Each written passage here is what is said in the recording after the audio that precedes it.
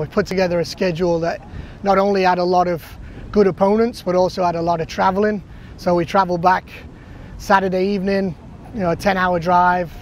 We had the trip up to Scad, which was a 6-7 hour drive, playing some tough teams on the road and coming back here just to close out with this game. Could have been a banana skin. Middle Georgia can put a performance together and scare you. They have done in the past to other teams. So we came into it knowing it was going to be a battle. Luckily for us, we took care of it. The back line, it doesn't matter who's across there, but the defending starts at the front.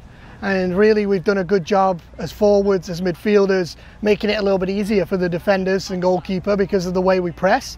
But, the clean sheets we're getting here are kind of a team effort. So, again, in today's game, we've gone through 4, 5, 6, 7, 8 defenders at some point during the game. And that's really something that's good for me, that I've got confidence in them all, that I can rotate them all around.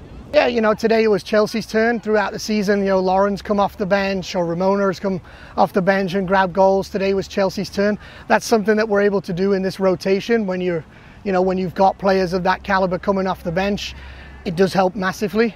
Today was just her turn. So, as we move to the next game, it'll be somebody else, if not her. We just like to share the goals around right now. I feel like we came out and won, did what we were supposed to do. I think communication and moving the ball a bit quicker was something we wanted to work on in the second half, and we did.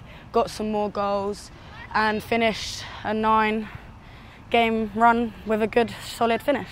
I love the diversity of the team. I think on and off the pitch we all get along super good. I think the fact that we all get along really well off the pitch, it makes it so much easier to connect on the pitch.